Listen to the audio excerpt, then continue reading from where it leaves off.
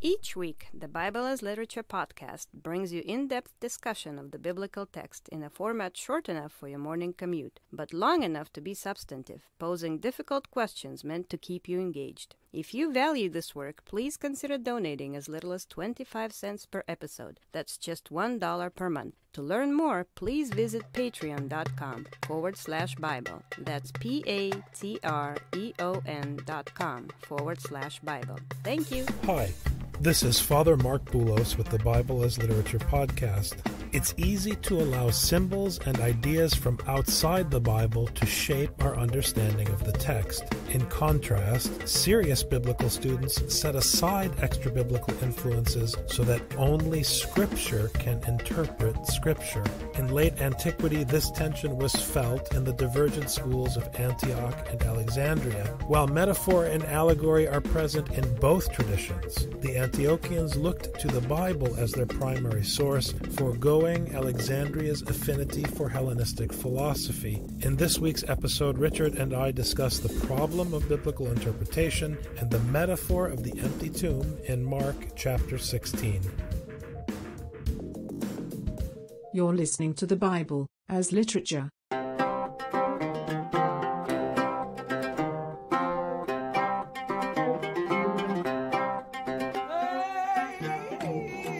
Hi, this is Father Mark Boulos. And this is Dr. Richard Benton. And you are listening to episode 67 of the Bible as Literature podcast. Father, on Sunday, you were preaching about Mark chapter 16, and in your sermon, you talked about the tomb and the way that the tomb is carved out. You compared that to the carving out of the idols and the way that the Romans would create idols made of stone.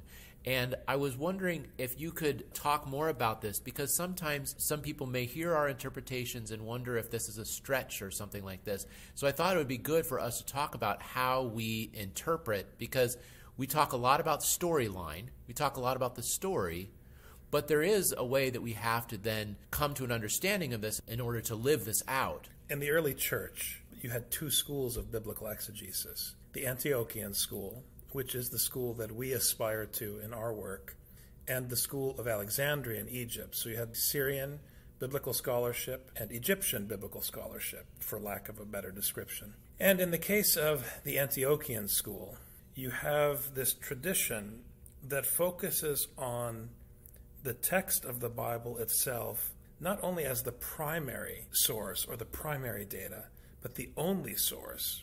And aside from dealing with the Bible as the primary data and taking the words on the page seriously, I would say taking them literally, but not in the way that we talk about it when we critique fundamentalism. I mean literally in the way that a scientist looks at data and limits his or her scope to what the data actually is. They don't go beyond that scope. This is what the Antiochian school tries to do. It's a school of literary science, if you will. Within that school, once you understand what the data is, you are allowed to look at historical context, because you want to know why the writer is writing. To whom are they writing? What are the circumstances that might lead to certain symbols, or that might help us understand certain symbols? So within the Antiochian school, you do have metaphor. You do have allegory. Sometimes people will compare Antioch and Alexandria and say, well, the problem with the Alexandrians is it was all allegory and metaphor, and the Antiochians were scientists who were interested in history and literary criticism. This is a gross oversimplification of the two schools. And I think it's actually incorrect to say that metaphor and allegory were the domain of Alexandria. In the Antiochian school, you could look at the canonical text as a narrative and see connections between symbols and metaphors in one part of the story with symbols and metaphors in other parts of the story. The classic is the typological reading. You're familiar with that in the Antiochian tradition. Adam was a type of Christ and so forth. But in the Alexandrian school, when they use allegory and metaphor, the difference is that they look outside of the text. So, for example, an Alexandrian might say, here Jesus represents Harry Potter. Well, this is nonsense. I mean, again, this is a gross oversimplification, so if you're interested in classical exegesis, I encourage our listeners to actually go to the library and study the schools. Don't take my word for it. Do your own analysis. But to say that here Jesus is saying what Parmenides said, or here Moses represents Aristotle, when you do this, when you just simply reach out into whatever source you want and start mixing symbols together and imposing allegory on the text, this to me is how I understand the Alexandrian school and the difference between the two schools. So when I talk about the temple and its connection to gentilic idolatry, I'm talking about themes in the biblical canon. I'm not pulling from other traditions. You know how in technology they talk about the internet, and then at your company you have an intranet? It's the same in biblical studies. There's intertextual readings, which look outside of the Bible to other texts in order to interpret the Bible. You could say that that's kind of an Alexandrian approach. And then there's the intratextual, which means you stay within the bounds of the scope of the text you're studying. So you could say the Antiochians were intratextual, meaning if I want to talk about how Jesus functions here, it's okay to go back and study how Adam functioned in Genesis, but it's not okay to go study Parmenides and then come up with some theology that connects Hellenistic notions of the unity of creation with Genesis. I mean, it's silly, because they're two different fields of study, two different schools, two schools that I would argue that are completely in opposition to each other. I mean, this is the problem with Gnostic literature in late antiquity. As Tertullian said, what has Jerusalem to do with Athens? I love this saying. I think it's very astute and very correct. So again, when I talk about the tomb, I'm using symbols and themes, and I'm actually looking at the storyline in the canonical Bible. So it sounds like to me also you're saying that one of the problems with the Alexandrian school is that for interpretation, one of the keys of interpretation they use is Hellenistic philosophy, which of course Yes. we know that the problem with that. Whereas the Antiochian school, as you're describing it, uses the text itself as the key to interpretation. You can't say whatever you want about Adam and Jesus. You can't start making all these cool connections that seem interesting to you because they fit nicely together. You have to study Genesis as Genesis, a complete unit of the Bible, and understand Genesis in terms of the concrete literal data presented in Genesis. Then you have to do the same with the Gospel of Mark or the Gospel of John.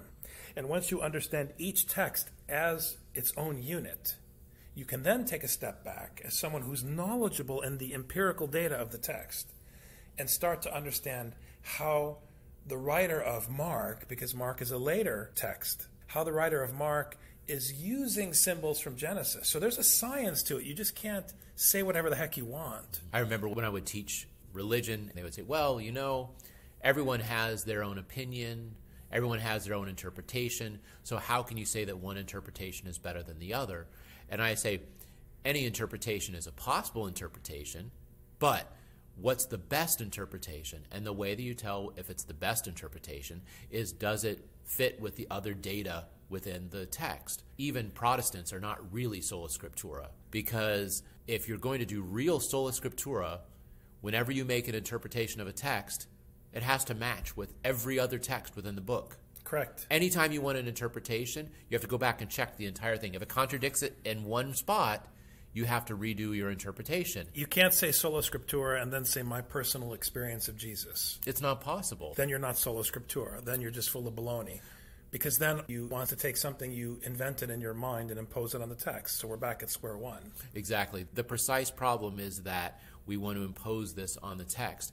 Now, one of the problems we always run into is there's always a gap. There's always a gap between this book, which is, as we say, a unit, which is self-contained, which is a storyline, but we want it to function in a different way than Moby Dick. Moby Dick, we read it, it's nice, and then we put it back on the shelf. We're not doing a weekly podcast about Moby Dick. We're doing a podcast because there's something about the Bible that's special, and that it's canonical, and that it's a way to order our lives. Right. It's a teaching, about not just a book. It's a teaching about how to live. It's not simply a book. So making the leap from there's a story about a bunch of people, one of those people happens to be named Jesus, and there's a couple Marys and a Salome, and there's all these other folks in the story, But there is a Mark, but there is no Richard in the story. So what does this have to do with me? This is always the gap that we're going to have to bridge. So everyone that reads the Bible is going to have to interpret it. In this way, my students were correct. Everyone has to interpret it. Now, one can have an incorrect interpretation, and one can have a correct interpretation, and one can have a more correct or more incorrect interpretation. And I believe that the way that we can judge a correct interpretation from an incorrect interpretation is what I just said. You have to compare it to other things throughout Scripture. Now, some people say it's impossible to live your life according to Scripture because there are contradictions. We have 4 Gospels. Some of the details are not consistent. How are you supposed to order your life according to a book that is not even consistent internally? You know, an atheist, an anti-biblicist would make this statement. And so that's something that we have to deal with. There are things that are, we would say, seeming contradictions, whereas outsiders would say obvious contradictions, clear interpretations. So what do we do in order to get that to work? This is the job of interpretation. And this is where we have to be very careful about the tools we use and the limits that we set on our use of those tools. And that's, I think, what we've been building up over the course of these many months through our podcast, is to demonstrate how we use our tools. Absolutely. So our listeners can understand what are the sorts of tools that we can use. And I love that we have the metaphor today of the tomb hewn from the rock, the tools that we use in order to do something with it. Now, hewing the tomb, we're relating to idolatry. So how do we make sure that when we interpret, we're not simply creating an idol? I think it's very simple. And I'll answer you first with a metaphoric statement. When you carve a tomb out of stone, when you carve something out of the rock, which is a technical terminology in Scripture, you are making something with your own hands. Your implements and the materials that you're using are things that you handle and shape yourself. I think if you submit to the data of Scripture, meaning you don't put your own ideas, but you struggle with the actual data and you are ruthless, as a scientist should be, ruthless about limiting your scope to the data and about making sure that the way you piece the data together conforms to the way it's laid out as a source material, then I think within the bounds of scriptural metaphor, you are allowing God to construct the temple not made by human hands, which is a temple of hearers. I mean, when Paul says you are the temple of the Holy Spirit, he doesn't mean that, as we critiqued last week, that you should have an emotional experience when you walk into church and know that God is inside of you, blah, blah, blah. Because if that's what you think, then you're just a bloody Hellenist, and you should go back in time and commune with Parmenides because you think you're God and part of some giant monad. And that's not what Paul is saying. What he's saying is that the temple made of stone is deaf, dumb, and dead, just like a statue of Apollo.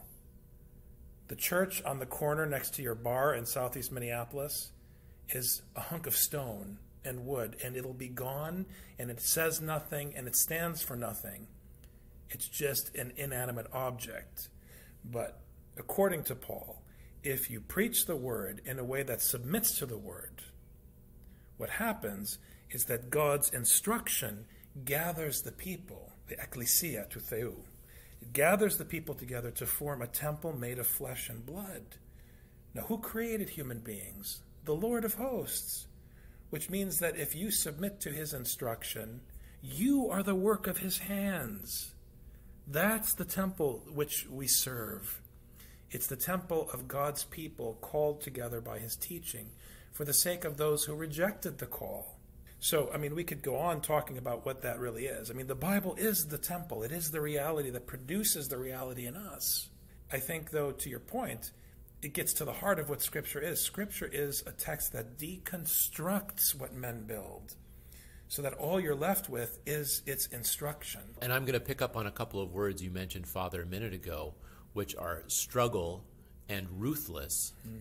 And I think that this answers a big question that we have in the world, which is many people who have a pull of whatever they want to call religiosity, spirituality, whatever they want to call, but they don't want to be fundamentalists.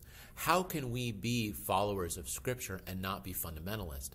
And fundamentalists, from my own experience, are completely unbending in their interpretation of the Bible or of the Quran or of whatever. This is what the fundamentalist is ultimately unbending. They do not struggle with interpretation. They are not ruthless in their interpretation. They're afraid of contradiction. They want everything to be neat and clean. It's amazing to me. I systematically put contradictory ideas in my preaching because Scripture does so systematically. Because if you can't accept contradiction, you're a fundamentalist. Because the inability to accept contradictory metaphors and symbols and statements proves mathematically that you are not willing to accept the complexity of the universe around you. And once you reject that complexity and you try, as you always say, to put everything in neat, tidy categories that you can check off, I mean, what's his name? Chesterton calls this the definition of insanity, but we call it fundamentalism. It's burying your head in the sand. And I mean, look, Richard, I think that if we do have a catastrophic environmental disaster in the modern world, there's only two groups to blame, clergy and English professors. Because somewhere along the line, everyone decided that anyone could say whatever they wanted about literature. And once they decided that, people started saying that about everything. And we've gotten to a point in the new dark age, which is where we live today, that I can confront someone with a fact and they'll deny it. It's an empirical fact that vaccines reduce fatalities on apocalyptic scales. Yet people are arguing that possibly there's a connection and blah, blah, blah. There is a majority interpretation of the data by experts that the Industrial Revolution has changed the path of the planet's evolution and that we are wrecking creation.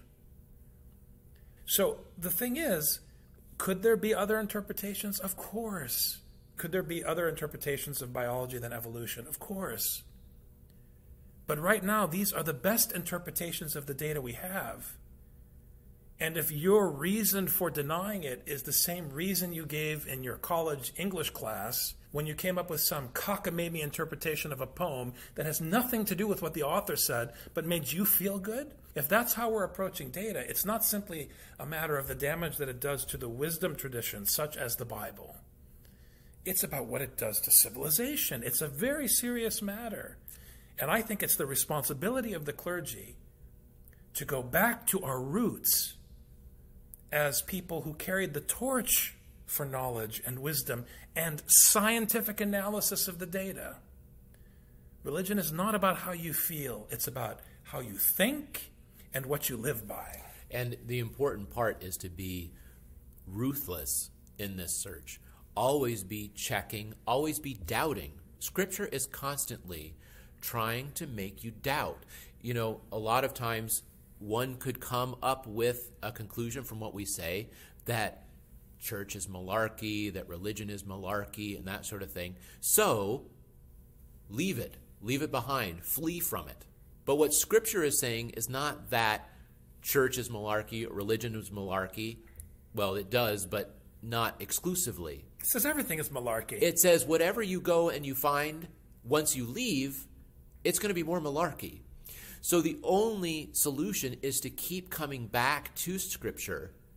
And so if church is not exclusively dedicated to teaching Scripture and to teaching the way that it undermines human institution and human construct, then it's going to become the human construct and be lauding its own longevity and its ability to outlast other institutions and blah, blah, blah, just like Caesar. Or you're going to go to another institution. You're going to go to a political party, or you're going to go to whatever. You're going to find something else. I have only two critiques of Martin Luther. Two critiques. Number one, that because he could not figure out how James fit the rest of the New Testament canon, he decided to throw it out. Once he did that, he undermined his whole thing about sola scriptura. It's unacceptable. He didn't submit to the full body of data. That's number one. Number two, whatever he passed on to his spiritual children, they actually violated what you're saying, this basic premise of the anti-idolatry school, that just because you recognize a flaw in the Roman Catholic Church doesn't mean that you are a God who can establish another church. You have no right. Because the problem with your assumption in establishing another church is that you can do something better than what your parents did. And this is classical idolatry. Because every church that has been established of any denomination or group anywhere always fails because it is made up of human beings. It is a human institution. And the fault in that idea is that it's not submitting to Scripture. Because right. You're looking to something else to save you. If you go and you look at Scripture, you'll see in bright, shiny terms how tarnished and awful your ideas are going to be and how they're going to end up.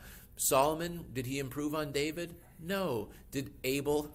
Did Cain improve on Adam? Did Noah's children improve on him? This is the American neurosis. This is our neurosis. We all think we can be better than our parents, and we actually have enshrined it as a value. And maybe it comes from our history of sectarianism within Christianity. There's something wrong with this church. I'm going to start my own and make it better. There's something wrong with my parents. I'm going to be a better parent than my parents and raise my kids differently. There's something wrong with the old country, so we're going to build something better than the old country. But it's a facade. It's a fallacy. It's vanity. It's a lie because, as I say in my book, we all have the same DNA. You cannot outrun or outdo your parents. And the more you try, the more likely you are not just to stumble as they did, but to fall harder because you are delusional, because you're not accepting the truth of your existence and your condition as a human. And once you don't accept that truth, then you're blind, and as the historians say, you're likely to repeat history. Now, you can see this happen in New England, for example, in the U.S. Once you drive through New England and you go to Canaan and you go to Bethlehem and you go to Jerusalem and you go through Antioch and all these places in New England. Now, those people who are setting it up, they said, we're interpreting Scripture. We're going to eliminate all the people who are here, and we're going to set up Israel here, because obviously in England they weren't able to do it. So we're going to set it up here. Now, this is an interpretation. I have to say, it's an interpretation. But the reason why it ended up the way that it ended up is because it was not consistent. Because as soon as Israel set this up in Scripture, the people of Israel set this up in Scripture, it all fell apart because the people drifted away. Now, if you're going to submit this interpretation, we're going to set up a new Israel in this new world, fine. As long as you're willing to submit to the part that says you're also going to corrupt the new world, God's going to have to punish you and put someone else there in your place, then you'll actually be interpreting Scripture completely. So you have to come in with a complete interpretation, an interpretation that goes all the way through, and say, oh, we won't make the mistake that David did. We won't make the mistake that Solomon did. It doesn't work. It doesn't work. It can't work. How can you have an interpretation of Scripture that says, oh, people can go into a land and set up a land that's dedicated to God, but then ignore the parts that say, and then they will drift away and create idols and ignore God and take him for granted. And ignore the part that says, oh yeah, by the way, don't do this. Right. Yeah, it's great that they're trying to copy the Bible, but they're copying the wrong part. Exactly. It's unbearable. The tomb, where we began. The tomb, as I said on Sunday, is metaphoric. It's something hewn out of the rock. So when you come to the empty tomb in Mark, you see that Roman stonecutters have been working, and they've tried to carve something out, but you don't come and find a statue of Jesus or Apollo carved out of the rock. It's hollowed out. So the tomb, even as a tomb, not just that it's hollowed out, but that's where death is, which is oblivion. This is why they accuse the Antiochians of being nihilistic, because we emphasize the fact that the tomb is empty and that it's death and there's nothing there. But it's not nihilism. It's saying that humans are nihilistic, but what God brings is life-giving. But what he brings is not a statue of Jesus carved by the Romans, or the temple made of stone, which Mark critiques earlier in his text, and which Jesus threatens to destroy. Right? So that's why when you talk about something hewn out of the rock by Joseph of Arimathea and so forth, it clearly, in my mind, within the context of the storyline from Genesis to Revelation, is the coalescence of the anti-idolatry school. Now, if you understand that Jesus is the one who carries God's Torah to the nations, in other words, to put it in simple language for our listeners, the New Testament was written to bring the Old Testament to the nations. It is the Old Testament that is the main course. If you understand this movement in Scripture, it's striking that everyone's trying to put Jesus, as Tarazi teaches, everyone is trying to put Jesus into the tomb, verify that he's dead, and seal it shut. Because this is what you do. You build a temple to shut in the teaching, to keep it for you. And suddenly they come to the tomb, they're amazed, and why they're amazed is completely ridiculous, because Jesus has been telling them for 16 chapters what's going to happen. Well, 15 chapters, we're now in 16. And they're still amazed because they weren't listening, because they're deaf and dumb like all the people Jesus healed. But they come to the tomb, and it's not Jacob who moved the stone away from the well, it's the father of Jesus who moved the stone away. And where is Jesus? With all due respect, he's busy carrying the Torah to the Gentiles. Why are you standing here? Well, people have to learn from these stories that God is in the place where it seems like he can't be. Jesus is on the cross. Well, this demonstrates very clearly that he can't be the Son of God. He's on the cross. He's crucified. He's dead. So obviously he's not the Son of God. Well, how about the tomb? Well, the tomb is empty. So how can there be anything in this tomb? How can God be in the tomb? It's clearly empty. These are just two of the ways where Scripture critiques our ability to see and to hear what's actually going on. Right. Listen, this has been a great podcast. It's one of those discussions that we could probably do all day, but we have other things to attend to. So, Masih qam, Haqqan qam, Christos anesti, Alithos anesti, Christos voskrese, Vayistana voskrese. and next week we'll try it in Somali. Take care. All right, We'll see bye-bye.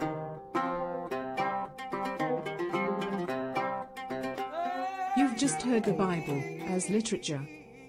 Thanks for listening. The Bible as Literature is a production of the Ephesus School Network.